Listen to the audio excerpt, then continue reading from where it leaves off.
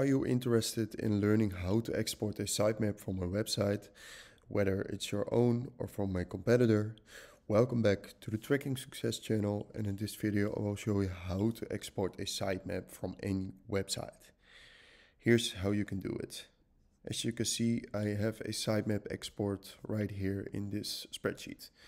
First of all, we go to the Chrome Web Store and we're gonna search for Sitemap Explorer, this one, and then you will have to add it to your Chrome account.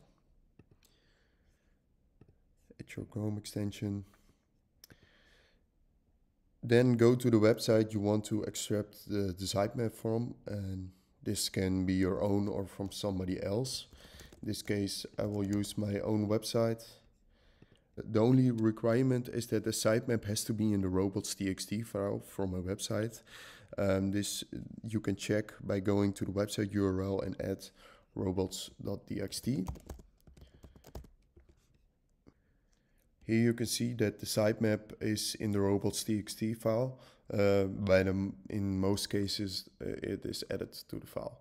So this is the only requirement. Then go back to the website, go to the extension and click on it. And then you will click on View Content Files. Here you can see an overview of the sitemap. And here you can export it to a CSV file. In this case, I will use the post sitemap. And here you will see all the posts from the sitemap. Then you will export it to a CSV file.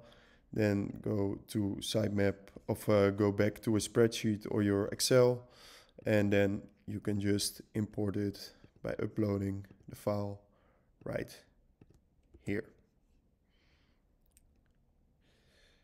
Import data, and now it's creating a new spreadsheet.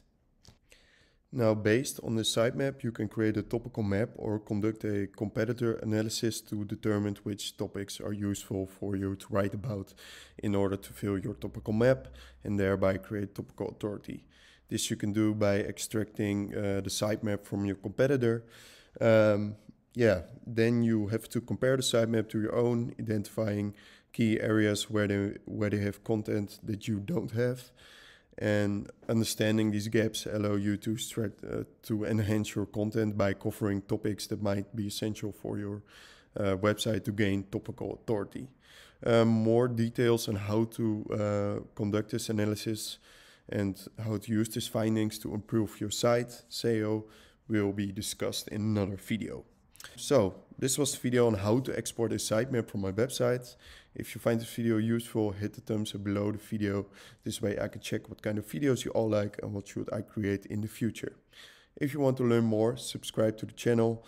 This was Tracking Success for now, and I'll see you in the next one.